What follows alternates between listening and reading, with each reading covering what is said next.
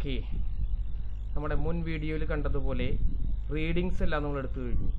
ആ ഒബ്സർവേഷൻ ടേബിളാണ് ഇവിടെ കാണുന്നത്. 6 റീഡിങ്സ് ആണ് നമ്മൾ എടുത്തത്. 6 readings. The first set of reading in which H1, H2 and time for 10 centimetre raise of water. 10 centimetre വെള്ളം ഉയരാൻ വേണ്ട സമയമാണ് ഈ കാണുന്നത്, 11.7 സെക്കൻഡ്. അതുപോലെ left ലിംബിലെ reading H1 15.7 centimetre. Right ലിംബിലെ reading H2 26.7 centimetre. ഇങ്ങനെ രണ്ടാമത്തെ, മൂന്നാമത്തെ, നാലാമത്തെ അങ്ങനെ 6 സെറ്റ് ഓഫ് റീഡിങ്സ് നമ്മൾ എടുത്തു. Then it is tabulated like this is the observation table. ഈ ഡീറ്റെയിൽസ് ഉപയോഗിച്ചുകൊണ്ടാണ് നമ്മൾ ബാക്കിയുള്ളതായിട്ടുള്ള കാര്യങ്ങളൊക്കെ കണ്ടുപിടിക്കാൻ, കാൽക്കുലേറ്റ് ചെയ്തിട്ട് കാണാൻ പോകുന്നത്. Okay,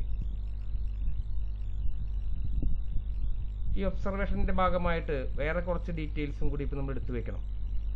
diameter of the pipe, നമ്മൾ എക്സ്പെരിമെന്റ് നടത്തിയ പൈപ്പിന്റെ ഡയമീറ്റർ 25 മില്ലിമീറ്റർ ആണ്. It is converted in two metre by 1000, 0.025 metres. അപ്പോൾ അത്രയാണ് diameter of the pipe. Length of pipe is 3 meters. That's also noted. Then again the measuring tank in the dimensions of the measuring tank. Its length, a measuring tank in the length 0.4 meter and the breadth 0.3 meter.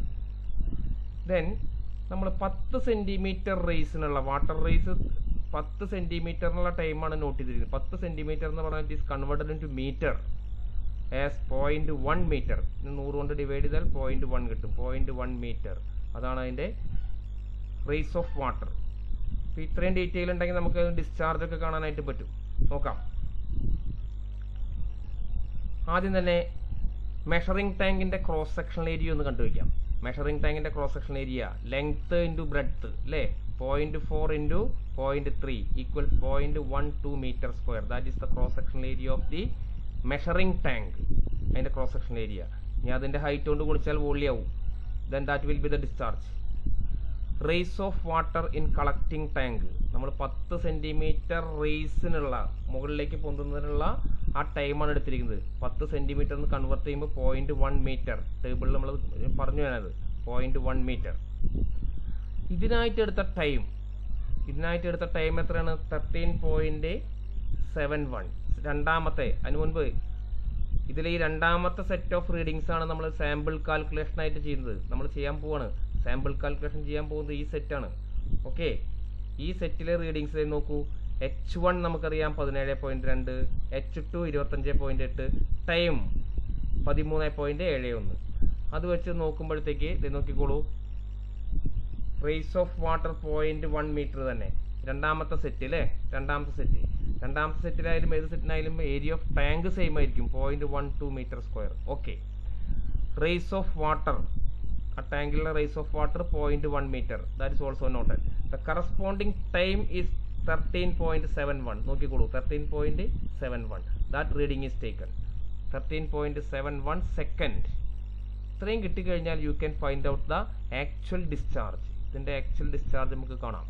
Actual discharge കാണണമെങ്കിൽ area of cross section of the tank into raise of water divided by time A into R by T. ഇത് വെച്ചുകൊണ്ട് നമുക്ക് discharge കാണാം. A എത്രയാണ്? 0.12. ഇത് ഇവിടെ കിട്ടിയിരിക്കുന്നു. Is taken to here, ഇവിടെ കിട്ടും. ഇൻറ്റു റേസ് ഓഫ് വാട്ടർ 0.1 അല്ലേ, അത് ഇവിടെ വെച്ചു.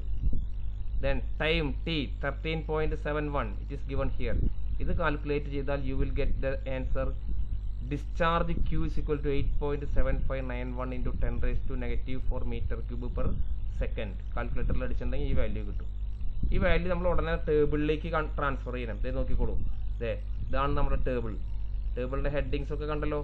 H1, H2 ഇവയുടെ ഡിഫറൻസ് ആണ് ഇവിടെ എഴുതി in terms of centimetre of mercury അല്ലേ. ഇനി അതിനെ HF ആയിട്ട് കൺവേർട്ട്, അതൊക്കെ പിന്നെ പറയാം. ദെൻ Q, വെലോസിറ്റി, ഇതൊക്കെ നമ്മൾ ഇതിനകത്ത് കാണിക്കണം. നമുക്ക് ഇപ്പോൾ കിട്ടിയ value it is written in this table. എവിടെ കിട്ടിയത്? ഡിസ്ചാർജ് ആണ് കിട്ടിയിരിക്കുന്നത്. Q 8.7591 into 10⁻⁻⁴ metre cube per second. അത് നമ്മൾ ഈ കോളത്തിലേക്ക്, കറസ്പോണ്ടിങ് കോളത്തിലേക്ക് നമ്മൾ എൻ്റർ ചെയ്തു. ഓക്കെ, ഇപ്പോൾ ഡിസ്ചാർജ് എൻ്റർ ചെയ്ത് കഴിഞ്ഞു. ഇനി അടുത്തത് അടുത്ത വെലോസിറ്റി കാണാൻ പോവാണ്. ഡിസ്ചാർജ് കണ്ടു കഴിഞ്ഞാൽ നമുക്ക് വെലോസിറ്റി കാണാൻ പറ്റും. നോക്കിക്കോളൂ, വെലോസിറ്റി സമയം Q/A അല്ലേ, അത് വെച്ച് കാണാം. അപ്പൊ അതിനായിട്ട് Q കാണണം. Q ഇപ്പൊ കണ്ടു, A കാണണം. അപ്പൊ A ആണ് കാണാൻ പോകുന്നത്. Cross sectional area of the pipe A equals 5/4d². Circle അല്ലേ, അപ്പൊ 5/4d² അല്ലേ ക്രോസ് സെക്ഷണൽ ഏരിയ. നോക്കിക്കോളൂ, 5/4 ഇൻറ്റു d². D എന്ന് പറഞ്ഞ diameter, that should be in terms of metres. 0.025². ഇത് നിങ്ങൾ ചെയ്ത് വരുമ്പോഴത്തേക്ക് കാൽക്കുലേറ്റ് ചെയ്തിട്ടുണ്ടെങ്കിൽ you will get this answer 4.9087 into 10⁻⁻⁴ m². That will be the area. ഇനി നമുക്ക് വെലോസിറ്റി കാണാം. Velocity of flow V equals Q/A.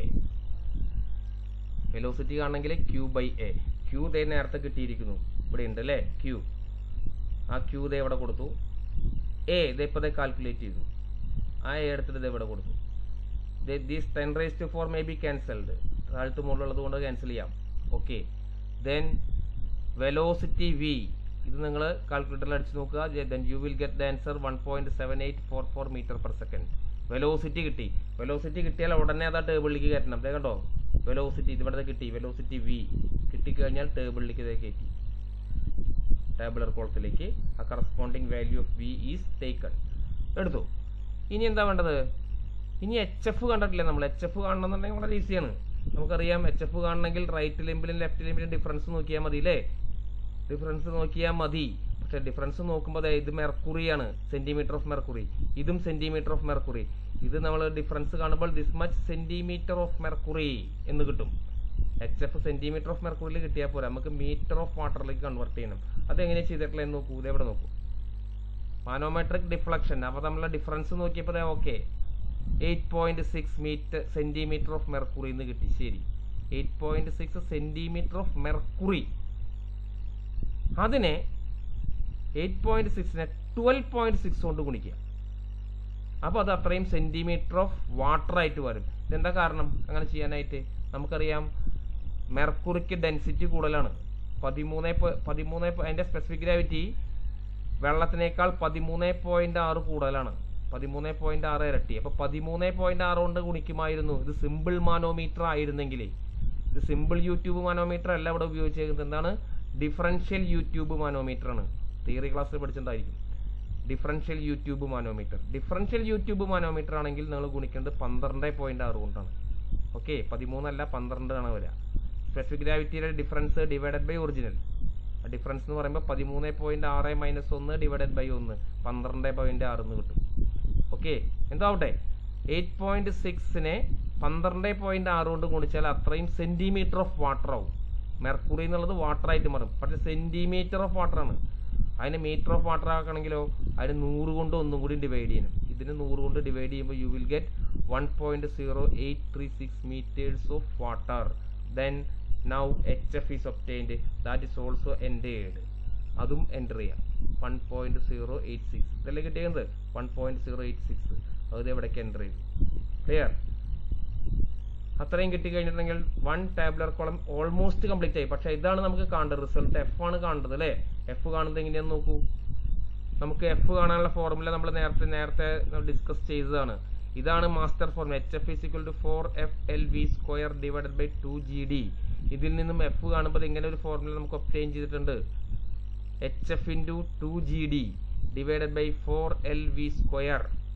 ഇപ്പൊ HF നമുക്കറിയാം, ടേബിൾ നോക്കിയാൽ മതി അല്ലേ? HF എവിടെയുണ്ട്? അത് എടുത്ത് ഇവിടെ കൊടുക്കാം. ഇതേ കൊടുത്തു. 1.0836 അല്ലേ? അത് ഇത് ഇവിടെ കൊടുത്തു. ഇൻറ്റു 2 ഇൻറ്റു G എത്രയാണ്? 9.81 അല്ലേ? അത് ഇവിടെ കൊടുത്തു. Into D is the diameter. 25 mm ആണ്. അതിന് മീറ്റർ ആക്കുമ്പോൾ ഇങ്ങനെ വരും 0.025. അപ്പോൾ numerator is over. Then denominator നോക്കൂ. Denominator 4LV². 4 ഇവിടെ ഇട്ടു. L എന്താണ്? ലെങ്ത് ഓഫ് പൈപ്പ് 3 മീറ്റർ അല്ലേ? 3 എന്ന് എഴുതി. Into V² velocity. വെലോസിറ്റി ടേബിളിൽ നിന്ന് കിട്ടും. നോക്കൂ, ഇവിടെ കിട്ടുന്നുണ്ട് അല്ലേ? 1.7844. അത് ഇവിടെ കൊടുത്തു. 1.7844² കൊടുത്തു. Then on calculation of this you will get the answer. Darcy's constant EF equals 0.01391. ഇത് കാൽക്കുലേറ്റ് ചെയ്തിട്ടുണ്ടെങ്കിൽ ഈ വാല്യൂ കിട്ടും. അത് ഉടനെ തന്നെ നമ്മൾ ഇതിലേക്ക് കയറ്റുക, ടേബിളിലേക്ക് കയറ്റുക. Now one set of calculation is over. ഒരു സെറ്റ് കാൽക്കുലേഷൻ കഴിഞ്ഞിരിക്കുന്നു. ഇതുപോലെ in the same way you continue the remaining columns. ഒന്നാമത്തെ, രണ്ടാമത്തെ, മൂന്നാമത്തെ, നാലാമത്തെ, അഞ്ചാമത്തെ, അങ്ങനെ എല്ലാതും ഇതേ രീതിയിൽ തന്നെ കാൽക്കുലേറ്റ് ചെയ്തിട്ട് ഫില്ല് ചെയ്യുക. Then you will get the completed column. ആ 6 കോളം കംപ്ലീറ്റ് ചെയ്യുമ്പോഴത്തേക്ക് നമുക്ക് ഇതുപോലെ ഒരു ടേബിൾ കിട്ടും. This is the tabular column. ഇങ്ങനെ ഒരു ടാബുലാർ കോളം നമ്മുടെ റെക്കോർഡിൽ ഉണ്ടാവേണ്ടതാണ്. ഓക്കെ, ഈ 6 വാല്യൂ ആണ് ഇപ്പോൾ കിട്ടിയിരിക്കുന്നത് അല്ലേ, ഡാർസീസ് കോൺസ്റ്റന്റ്. ഇപ്പം ഇതിൻ്റെ ആവറേജ് കാണണം. ഇതിൻ്റെ ആവറേജ് കാണാൻ എന്താ ചെയ്യാൻ നമുക്കറിയില്ല. 6 കൂടി കൂട്ടി 6 കൊണ്ട് ഡിവൈഡ് ചെയ്യുക. Then mean value of the ഡാർസീസ് constant F equals 1 2 3 4 5 6. ഈ 6 വാല്യൂസ് നമ്മളെടുത്തു, ആഡ് ചെയ്തു, divided by 6. This will be the average or mean value of Darcy's constant. Now our experiment is over.